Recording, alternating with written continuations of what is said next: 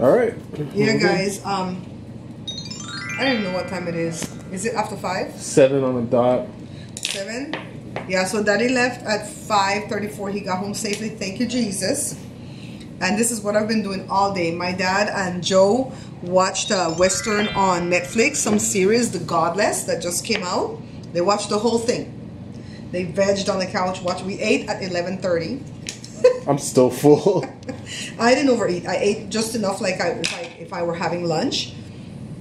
And then I ate again this evening when Daddy was leaving, like around 5. Just another small amount, like dinner. So I did really, really great. Although I'm going to have a piece of one of these cakes right now. But this is what I did all day, guys. Look, I've been trying to do this patchwork one. But because I don't know what I'm doing yet, I keep ripping. And I have to like do it this way because I'm really, really neurotic about making sure this part's done. I did all this by hand. This part's done. But I want to make sure, see this part goes in there, just there's another layer that's going in the body part. I want to make sure it's like correct. I don't want it to be off, you know what I mean? So I'm sure that I've cut the pieces wrong. That's why I'm having such a hard time. But I'm not frustrated. I'm okay with, you know, how it's going, and you know, it's going to get better on the next one. But every time I have these solid materials left over, I want to do one like this. So I'm not going to put up a vlog tonight because I just didn't vlog all day. Sometimes, you know, like when other people are visiting and they don't really want to be on the vlog, it's kind of hard to do. And I'm sure that you guys understand. And I hope you guys had a wonderful Thanksgiving. I think we did, right, Josh? Oh, yeah. I almost fell asleep. I almost fell asleep. Yeah, we had a really blessed Thanksgiving. Praise God. And I'll see you guys in the morning. I'll pick this up where we've left off right here. I'm going to go ahead and rip this piece out now. Ever since Carmen retired, they have this Indian girl that works there. I don't know if she's Indian or Pakistani, but she is so rude. And then this other black lady that, you know, I consider her a friend, but her moods are bipolar, and I can't deal with it. I need to go where they're gonna help me figure out the most reasonable rates to mail these things to you guys. And right now I feel like they're just jipping me on the price with everything. So let's see if we'll fare off better here today.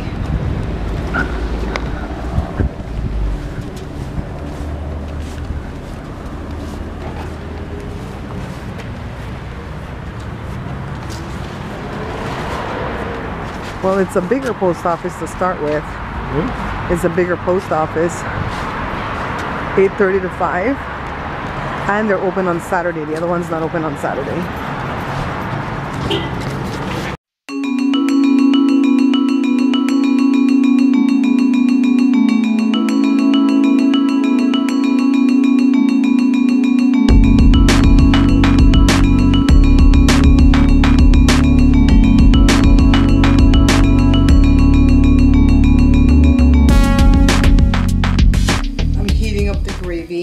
From the turkey yesterday. We don't do that brown flour gravy thing. We just get all the grease or oil that's released from the turkey. We put it in a pot with all the giblets and the giblets and the neck, and we just kind of reduce it, and that's our gravy. So I'm heating that up because right now we're going to do leftovers. We have rice and beans, stuffing, potato salad, plantain, and I took out the bin that has the turkey, the dark turkey meat, because nobody really like white turkey meat up in here. We have chocolate cake left over and lemon cake left over. Joe and I went to that post office as you saw earlier. They weren't rude, but they weren't friendly. And I got nuked on the package that I sent out for my cousin Cindy because it was 3 aprons. Huh? It was more pleasant, right? Okay, so it's $4.36 to mail away 2 aprons. That's not factoring my envelope that I have to buy. It is $3.64 to mail away 1 apron, right, Joe? And Cindy bought 3, and they nuked me for $12.70. I reeled because you know what? I could have brought that thing back home and put 2 in one envelope for $4.36 and 1 in the next envelope for $3.64, and still only come to about $8. You know, not 12 something. I'm always factoring the cheapest way to send you guys the stuff because it hurts to go and pay all this money to the post office. So now I know. Now I know if you all are ordering 3 or 4, we're going to package them in 2 different packaging, okay? So anyways, my cousin Cindy is a constant donor to the show anyway, so I'm not going to go back and say anything to her, but I'm sure she's going to see the postage when it comes because she factored in about $7 for the postage. But it's okay because Cindy always gives. There was a bad accident, as you guys saw on the main street. I don't know how that accident happened, but whoever was driving the truck with the carpet rolled up on the back of the truck, you know how the carpet people have all their carpets in bales? Honey, they're probably going to get a ticket because that stuff must not have been strapped down. If it went flying, you have to strap that stuff down. So 3 cars involved. My heart was in my mouth because Jada was following behind us when we went to the post office, and she was going to go say hello to Louis, and that's exactly where she passes, that intersection. She was going to be going west, and that accident happened going south. You know, so I was like, praise God, she's okay. So that's, you know, when you start feeling, you know, like God's not moving quick enough on some situations for you and so on, and things like that happen, you just say, you know what, thank God, my babies are okay, you know? So my neck hurts from doing that stupid apron last night, that black and green one. At first, when I sat down with my dad and Joe was watching that Western on Netflix, it was okay because I was happy, I was at peace, and I was sewing, and it was looking all pretty till you start putting it together. And then you realize all the squares are moving out of place, and then you rip and then you sew again. And I think it's all based on the fact that I cut it, first of all, they were not cut exactly even. And it's not as forgiving as when you're doing the big aprons because you got to piece this, like the checkers together, right? So I think you have to cut it wider that way and wider that way, or taller that way, so that when you sew the edges and join it to the other stuff, it becomes like this one size. I don't know quilting. Oh, is this quilting? Is this quilting when you do, you know, patchwork? I don't know patchworking. So, and every time I go to YouTube to see how to cut it, they're like, oh, look at this pattern, and you could do this pattern and this pattern. I'm like, fool, I don't want to see your patterns. I want to see how to cut this basic square thing. Ooh, the gravy going, girl. Ooh. The gravy's going. Let me get the apron and show you what it looks like, though. Hang tight. First of all, it's hard for me to tie the aprons because of my, remember when I had that shoulder, that frozen shoulder issue, all because I did this for what, 2-3 years vlogging, and I still have issues with it. I have to put heat on my shoulder when I go to bed at night.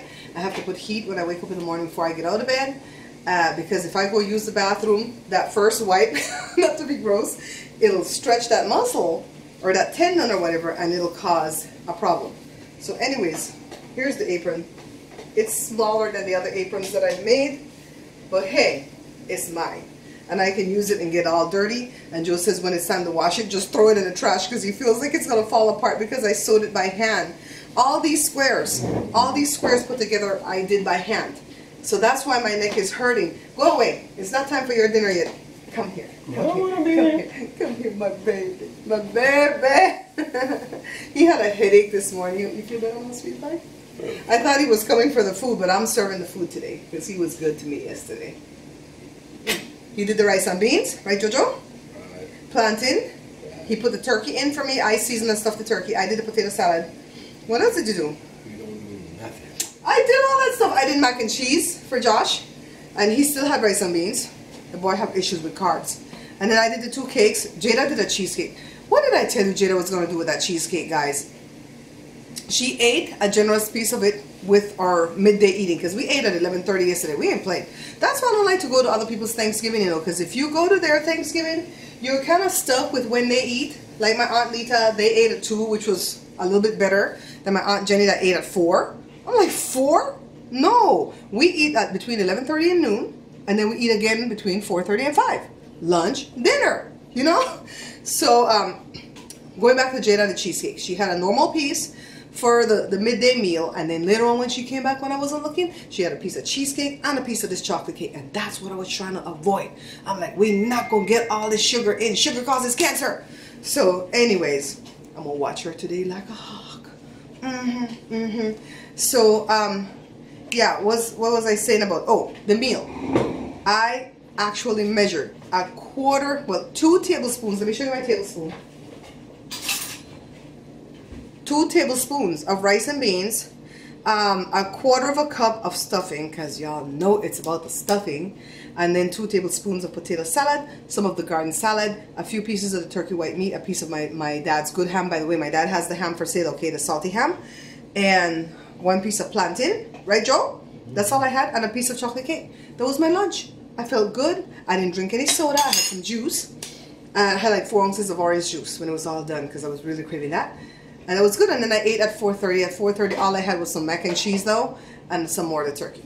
I can't eat salads in the evening. I can't digest.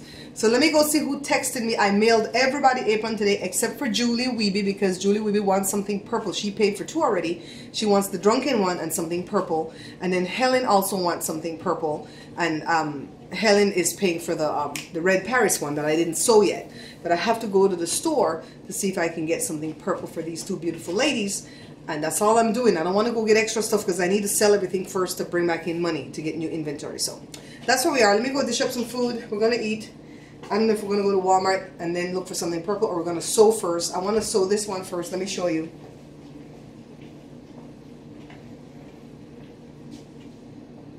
Oh, by the way, I forgot to tell you guys, Shanika is supposedly coming tomorrow to hang out with us. And I remember because Shanika bought one like this and one of you bought one like this and I don't have any more to display and I have the fabric to do 2. So I'm going to cut and sew these. Joe went over to Bernardo for him to cut like a line or something in the wood that we have so that I can cut better because that's what all the ladies tell me to do, the ones that I meet in Walmart. And they weren't working today. They worked part day yesterday and then they went home at 8 and got drunk and now nobody's working today. So I'm going to sew one of these first and then probably Helen's and then after that I'll have one of each to show you guys later this evening. And I still have, well, I'm not going to do the powder buns today because I'm not going to mail the stuff out till Monday. But y'all know you're going to get, somebody going to win a can of powder buns today. So let me go eat, guys. I don't know if you can see Joe. I don't even know if you can see me. Did I tell you all that the dryer went out? My God. When is it going to stop? When it rain, it pour a hailstorm on top of a coffee. I'm telling you.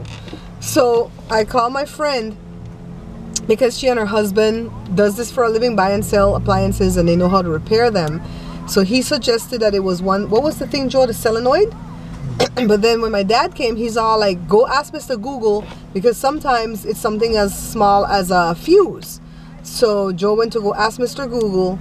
And it came back saying that it could be the fuse, it could be the solenoid too, but check the fuse first. Joe checked the fuse with his little machinery thingy and said the fuse was bad. And then Joe bypassed something with a piece of aluminum foil. And I'm not talking about a tin foil hat, some aluminum foil. And the dryer was drying with heat, but you don't want to run it like that. He just tested it. Why did you decide that it was the fuse? Because it came on, but there was no glow, right? Is that why, Joe? Why I decided it was the fuse? Yeah. Because, well, the tester, with the tester I get it to work. If you stay at 0, I don't read, that means I'm good. No. When the people on Google said check for a fuse because it was spinning, but not with heat, but it wasn't glowing at all, right? Right. Because if it was the solenoid, it would have glowed for a little while. Right. Is that what they said? Cut off. Yeah. So, sugar, what can't this man do? Praise God. So we're waiting for the part to come Sunday. So for right now, everybody got to wear their drawers twice. Off to another store. We're leaving Walmart because they don't have no material for purple. No purple. What do you think they're purple people? Purple people eater. That song that Jerry used to dance to. They don't have that, and they don't have nothing for my LGBTQ community. And what I'm looking for that is like something tie-dye and colorful, and I don't know. I'll know it when I see it. Careful. Huh? There's people walking behind you with a cart. Can you see, baby? Joshua, like my camera up on the stand till it drop from there? Where are we? You said we were going to Miguel's. Michael's? Try no, because... Do we have gas to get to Michael's, or are you going to bug me for gas? I got to forget for going for Mach. Oh, dang. Joshua, we got it like that. After that... I don't want to have them on no gas. All my little money coming in, go back in the fabric, and then pay some bills. Bills every day. Bills, man can't pay. What a bill to pay. Light bill to pay. There's a song that goes like that, you know, Josh. Bills every day. Bills, man can't pay. Out here. That's what I told Daddy. What? But he don't want to listen. We come and park way out here. You know how to park and pull forward, right? Totally. Josh? Totally. I would too. I don't be fighting for no parking. No, I gotta take a little Josh, walk. look, it's still up there. The camera. Oh, The camera's still up there and you're going over a speed bump. Oh, what the popo doing over here? Is this where they park? Eat, they eat. Oh, they probably eat free there. There's a lot of them there, huh, Josh? Remember that restaurant by the shop? Police eat free there every day, and every month they rob the shop. I'm like, I wouldn't let them eat free. You eat free here so that I don't get robbed. Exactly. Well, the food wasn't great, so I mean, I think that explains why I didn't go. All right, we're going to go look for more fabric, guys. Look, I got some tins. I could show it in my live later. So they're kind of thick, you know, from top to bottom. And this is what I would put the black cake in. We're waiting for Josh to come. He went to Target over there, while we went to Michael's over there.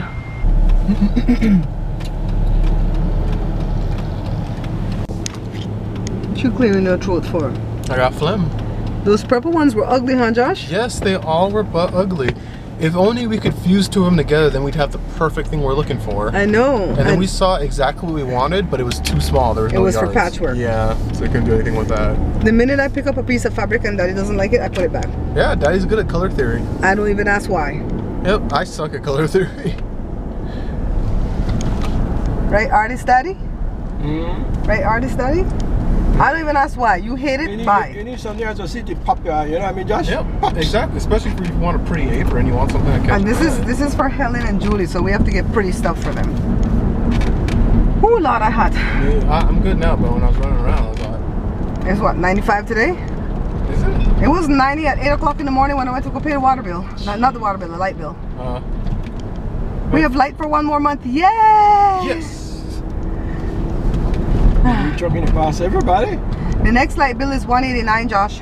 That's good or bad? That's good. It came down from $399. Oh my god, that's fantastic. That's not good, that's excellent. Let's get it down to 86 bucks. Let's go. That's due like right, well, it's due actually the end of this month. See? But I'll pay it next month the same time. That person will buy a Star Wars apron. You see the stormtrooper in their window right there? Right there. That one there, I'll buy. Viewers, Joshua has a question. Hold on.